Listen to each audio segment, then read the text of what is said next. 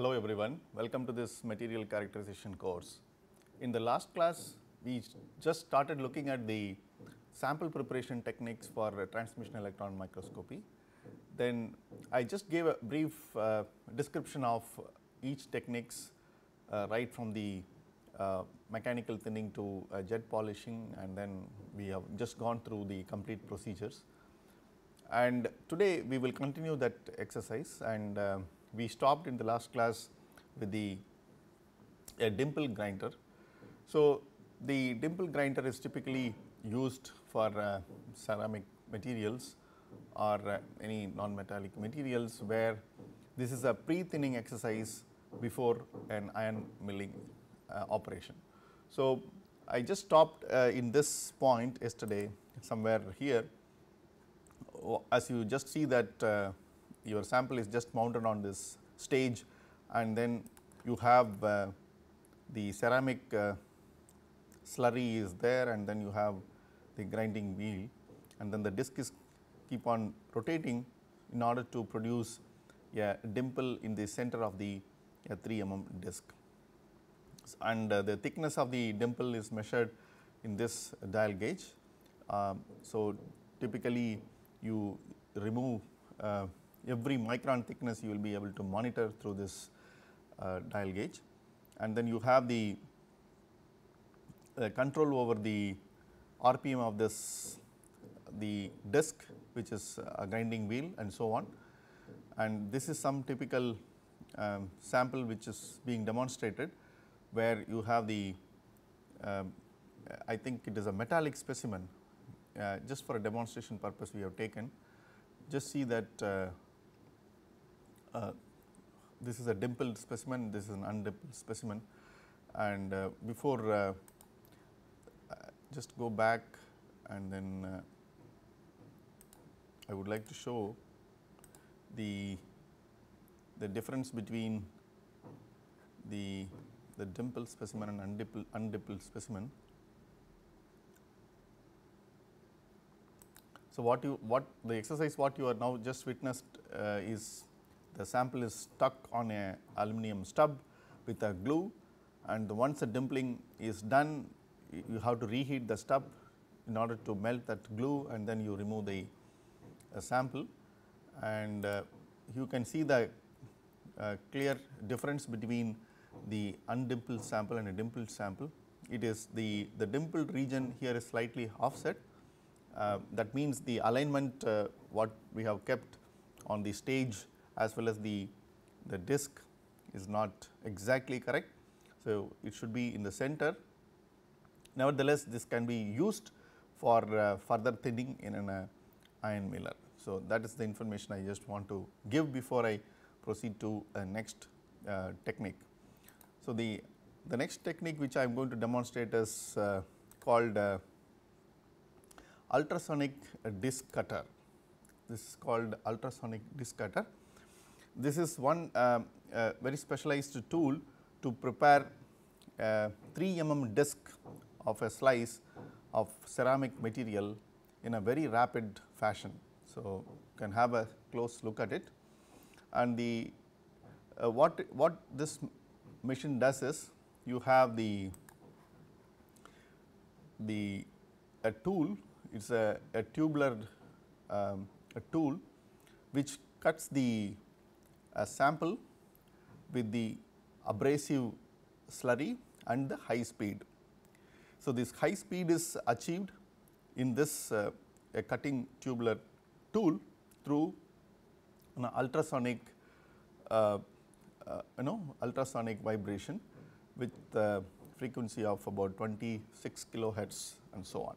Typically, it is the vibration high speed action, or I would say the high speed activation is done through a piezoelectric crystal, and where it produces a high frequency vibration, and with the ceramic slurry which is there on the specimen on the glass plate here, which will just cut through the material with a localized erosion action. So, that is the basic function, and then you have the you have the facility to reduce or increase the frequency, and this is the stage. You can just move up and down, and you can see that tool very closely.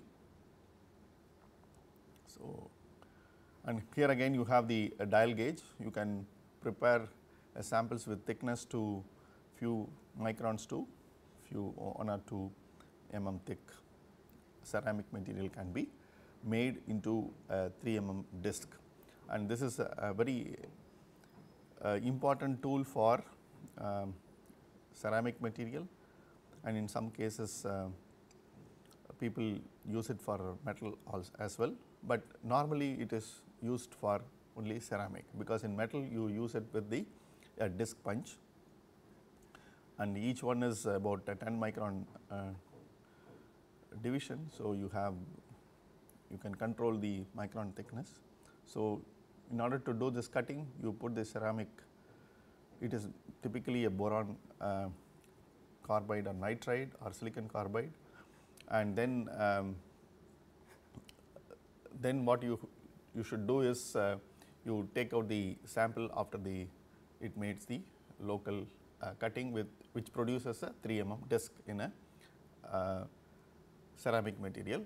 After that, again you have to go to the dimpling action, which produces a further thinning, and then it finally goes to the iron milling. So, now what we will do is we will go to an iron milling action.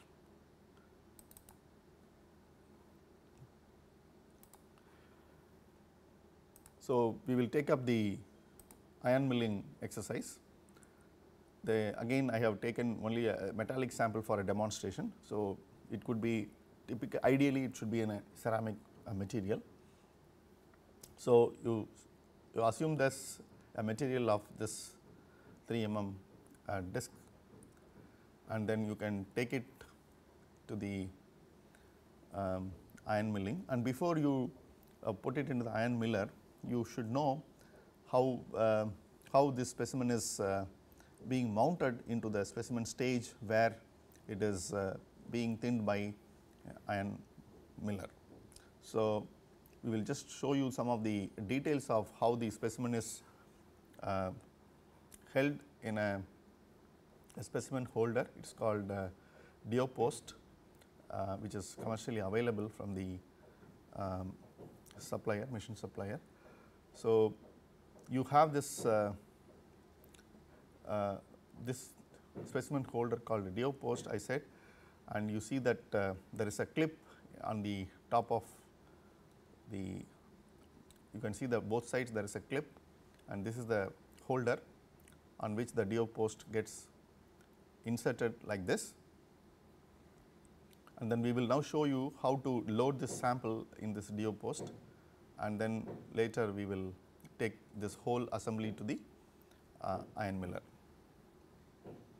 So, it is very delicate machine, so it requires little more practice to use, otherwise you will spoil all this very sensitive region, and that is how the specimen holder is locked in the specimen stage. Now, what we will do is we will put the 3 mm disc, what is being prepared from the ultrasonic disc cutter or a disc punch. We will put the sample, and then we will demonstrate to you how it is being locked.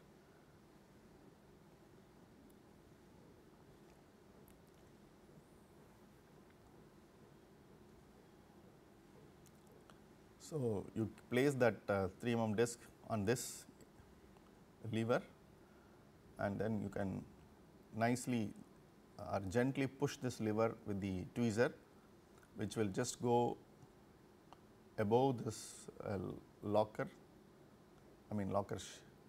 pin, and then you have to make sure that the specimen is being held by these two clips. For that, this helps, this knob helps, where it can open and you can adjust it, and nicely you hold it with the clip. So, for that demonstration we will do it again. So, now you tighten it so that it will hold this 3 mm, yeah, now you can see that it is nicely lifted, that means it is being held by these 2 clips, and now you can remove this the lever. Now this whole thing is ready for an iron milling system. So the DO post assembly is taken with the sample mounted on the clip. Now we will see how we can load this into the iron miller.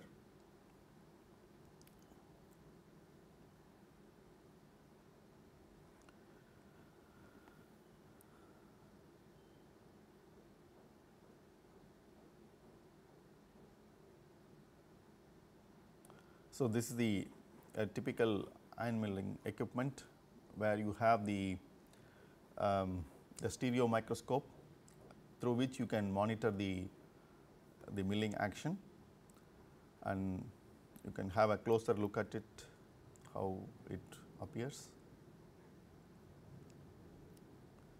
And you have the 2 guns, left and right hand side gun. If you recall the presentation which I made on this iron miller, you remember that there are 2 guns, one is top and one is bottom. So you have the left and right gun. These are the 2 guns, and some of the instrumentation details we will go through, so that you will have a feel of what is happening in the iron miller.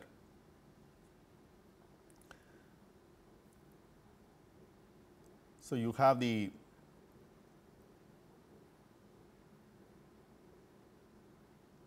specimen stage on this, and then you have the left and right gun current indicator here. So now we will try to load the sample into the machine. So before we do that exercise, we should also remember that for this kind of milling, the thickness of the specimen which is after the iron miller, or sorry, after the ultrasonic disc cutter and dimpling, it should be less than 40 microns or 30 microns, then only this system will work. If it is too thick, it is going to take a lot of time. In fact, that is not correct. To the correct way of using this equipment, please remember, you have to have very thin specimen after the dimpling, at least 30 micron to 35 to 40 microns maximum. So you have the iron gun gas flow control here. Then this is the current indicator of the 2 guns, and then you have the beam energy also being shown in the display.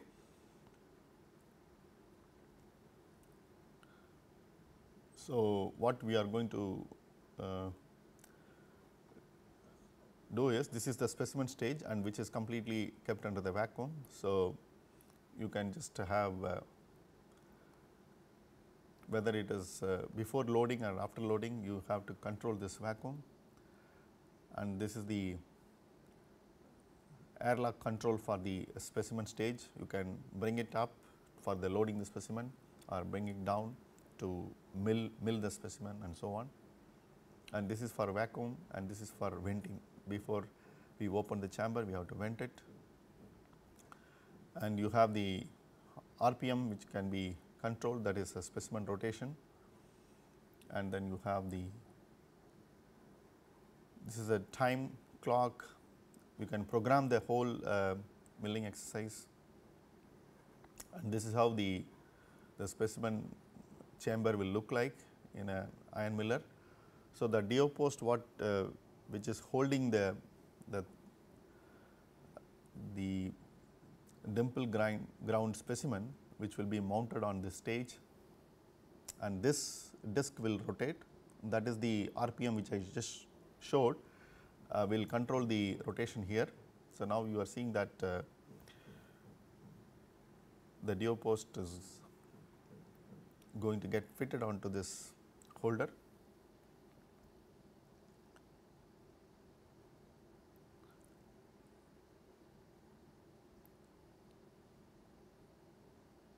So, it requires little more practice before you get used to doing this whole exercise without damaging the sample as well as the equipment and so on. They are very delicate small devices which requires quite a bit of a care to use them as well as maintain them, because they are also very expensive.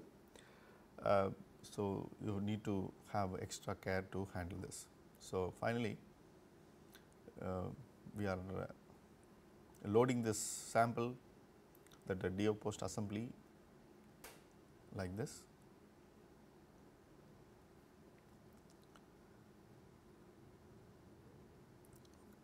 Okay. Now, it will be enclosed from the top for the vacuum, and you have the glass window to see what is happening to the specimen.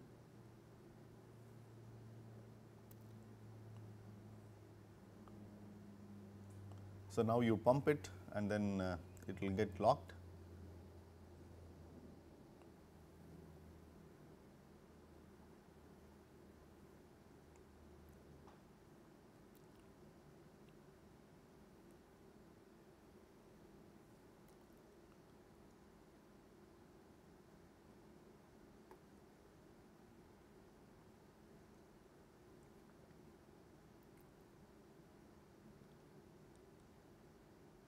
So, now you can what we are doing is pumping, and once the vacuum is done, it becomes tight. You see that you are not able to move it. So, it is ready for the milling now. Now, we can set your parameters, what is the time and what is the current or what is the angle of the beam, whether you want to use a single gun or a double gun, both, all those things to be decided beforehand. And in this exercise we will see, we will use both the guns. Now, you see that specimen stage has gone down by using that airlock knob switch. Okay, you can now see that we are showing that action, moving this DO post assembly to the top as well as bottom. So, now it is taken inside, and in fact, you can completely view the whole thing through a stereo microscope which is mounted on this. We will see that. I will show you how to use that.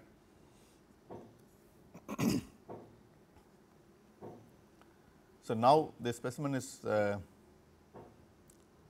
going to thin, and now we are trying to set up the time as well as the gun angle.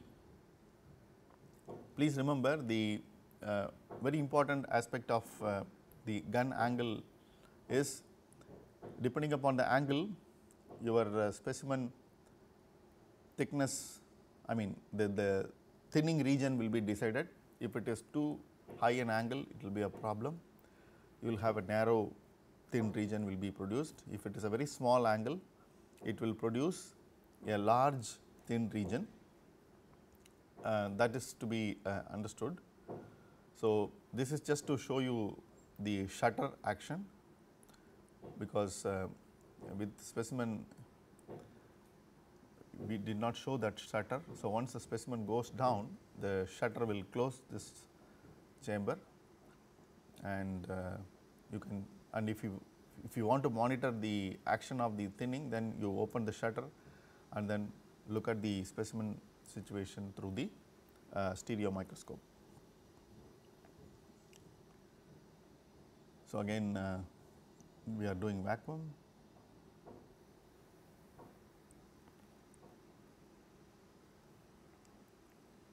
Specimen is going down with this airlock control. We are switching on both the guns, left gun as well as right gun.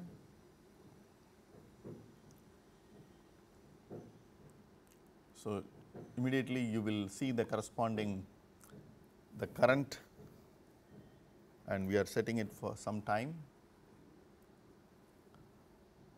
and we can adjust this to required thinning. Normally you give a few minutes, half an hour is typical to give, and depending upon this specimen nature it will take few hours to I mean half a day or so. So, now the milling action started, and then now you will see the current of these two guns and the beam energy.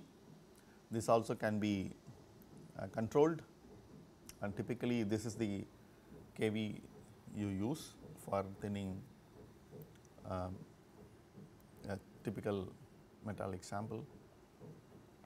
And metallic samples are used in this milling because some of the alloys will have very sensitive to electrolytic polishing, where you have the second phase particle which may fall out during the electrolytic thinning. They are being polished with this iron miller. So, now you can see that the two beams are falling on this. Yeah, now all the lights switched off. You can see that iron beam which is being bombarded onto this sample on both surfaces from top and bottom. So, from this camera you can only look at this angle, but if you actually look at the stereo microscope from the top, you will be able to see both and bottom and top beams which is coming. So, now I think you have cut short that the full time, and we will now try to remove the sample and then show you what kind of precautions you have to take before you remove the samples, that we will see.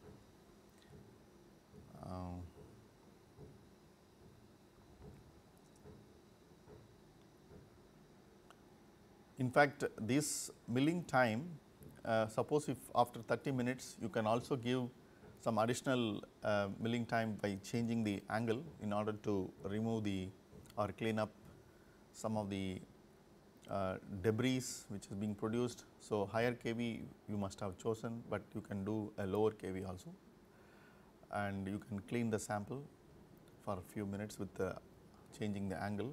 That is normally done. And if you look at the sample which is being milled now, it is only a metallic sample, and I will just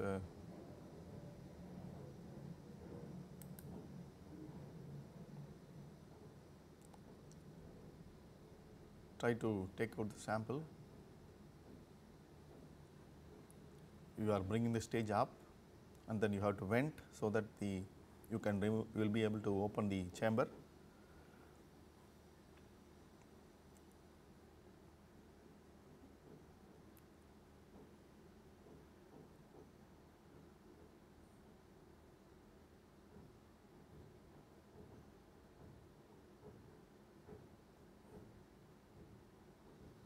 You have to be extra careful. With the tweezer you have to remove this duo post, which will be little tight enough because you have put that into that holder also with lot of stress. Okay. So, now it is being removed, and you can see, and there again if you want to remove the specimen from this duo post, you have to go to that specimen holder. Initially how we loaded this foil, a similar fashion you will be able to remove them using that stage, and you can see that there is a perforation in the middle of the foil.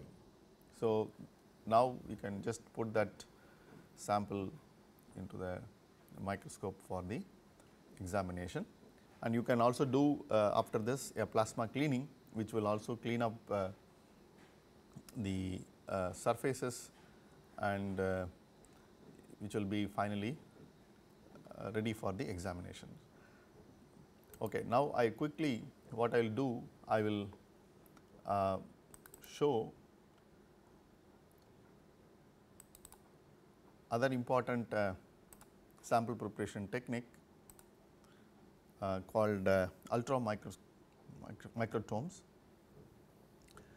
And as I mentioned in the presentation, this particular technique is used for polymeric materials, and this is how the equipment would look like. This is ultra-microtome. It's very very useful equipment for polymeric sections, preparing polymeric thin sections. Again, you have the stereo microscope on this top,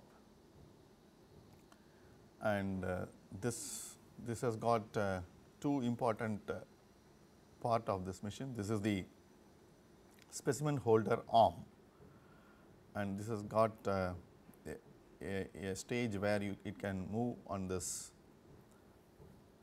lever, and you have the specimen stage here. This is a specimen stage, and you have all the gauges to control the stage movement, left, right, and top, bottom, and so on. And this is the specimen holder. You can open this and then put the specimen, corresponding specimen inside, and then lock it up into the arm.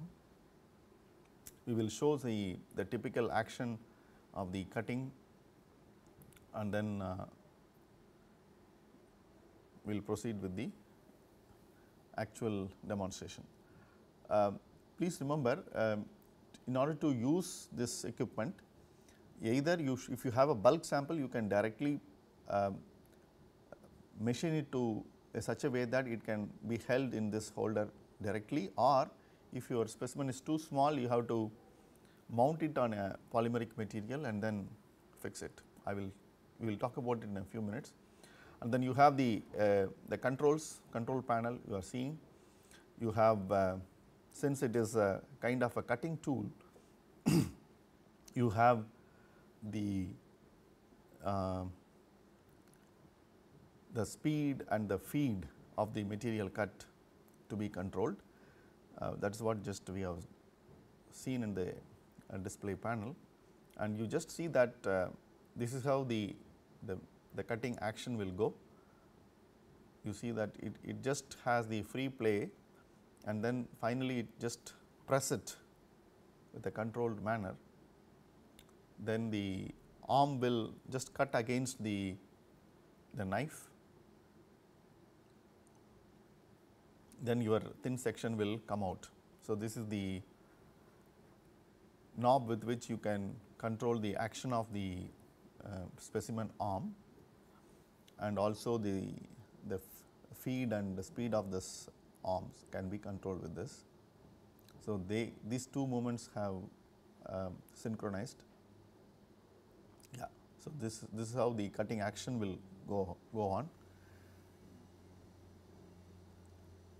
Have the step size in 100 nanometers jump, and then you have the speed per second and feed of the material.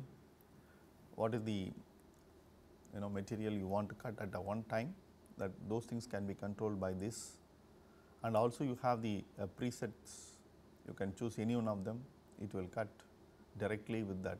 For example, 1 per second will give you 50 nanometer, at 70 nanometer, 200 nanometer, 1 micron, and so on.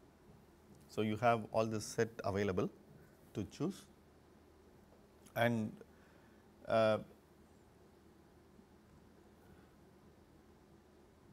yeah. So, this is how the specimen cutting tool is fixed. This is a glass knife which has got a bolt fixed on this cutting edge. So, you can now see it. Yeah, this is the glass knife, and now we are trying to fix the sample in the specimen arm. So, what you have to appreciate here is, here the sample is mounted with the polymeric resin. So, this the inside is the sample, which is having a different color, and it has to be made a cone shape like this in order to facilitate the cutting action. Now, the specimen will be cut with this glass knife. Basically, you have two types of blades, one is glass knife as well as a diamond blade, and the glass knife is you can always make yourself. And now you will see how the cutting action proceeds with this microtome. Please look at this. This is a boat with water. So, this is the cutting edge of the glass knife. The material is going to get plunged onto this knife, depending upon the feed ray of whatever we have chosen, it will be your thin sections will get cut and then it will float on the water, and the specimen will be taken out by fishing by a copper grate from the bottom with the help of a tweezer, and that can be dried after that, and then it can be used for the microscopic analysis afterwards. So, that is how it goes, but you will now witness the cutting action.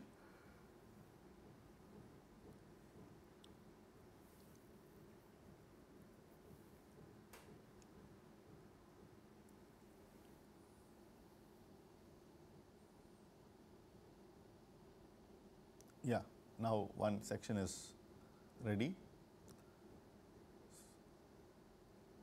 The next section is ready. The current section has got the thickness of 100 micron, which you will not see in the with your naked eye, but if you look through the stereo microscope, you will see that the thin section which is coming and floating on the boat. So, how to prepare this glass knife? The glass knife will have some limited life, and this is a knife maker.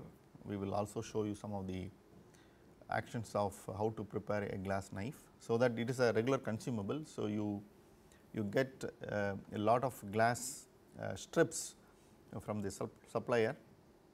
So, this is a very simple device which perfectly makes the glass knife. So, we will also show you how to do that. So, take a strip like this. So, here we are going to clamp this into this machine. This is a knife maker. So, that will be very interesting to watch. So, you basically tap it and then make sure that it is aligned properly, and now you make a perfect scratch on the surface, and then now apply a load. Then it breaks that glass perfectly into two pieces with the sharp edge. You can see that.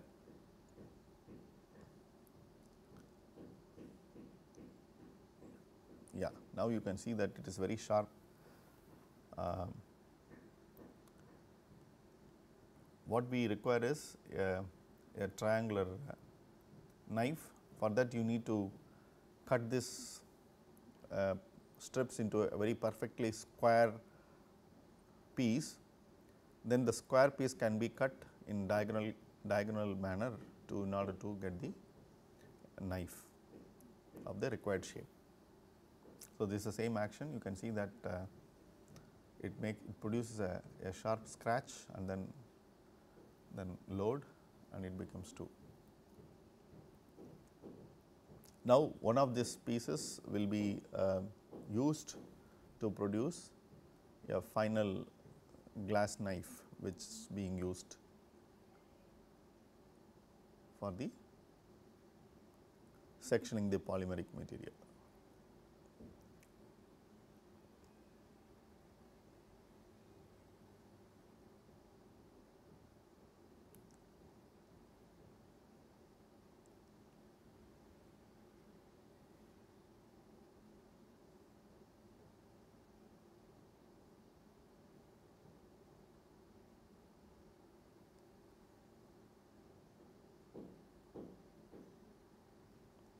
Yes. Now you got a sharp edge knife which can be used. So, after a few experiments, this the edge will lose its sharpness. That is why it is consumable. So, every time you feel if you want a very sharp knife, you prepare it like this, and you can produce a very beautiful polymeric sections using this tool, and that is very important.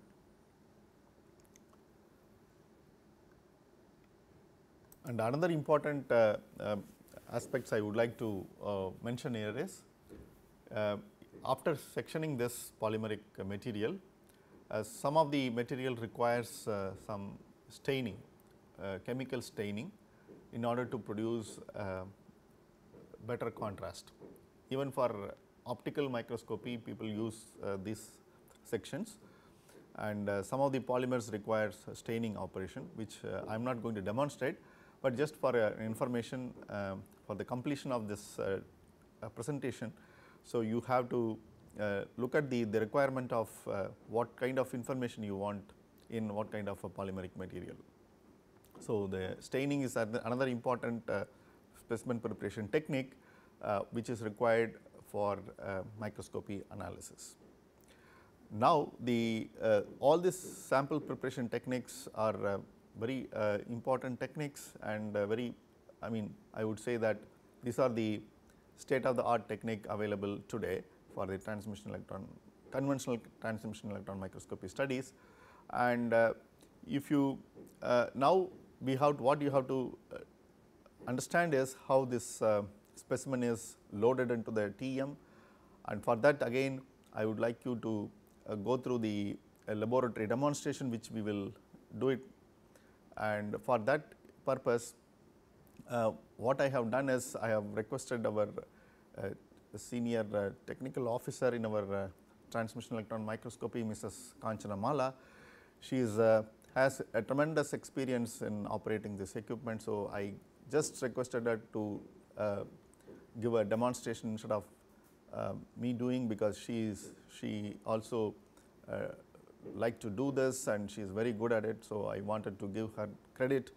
So, what I suggest is after this the TEM demonstration, you go through Mrs. Kanchanamala's demonstration, which I will give it after this video. And what I suggest is you just go through that video and carefully observe how the TEM is operated in order to obtain a bright field image, a dark field image, a diffraction pattern, how the dark field image is produced using a gun tilt, and all this basic informations you just observe in that video. And also you just, if you have any doubts, you note down, and you can always contact me about the machine operation details.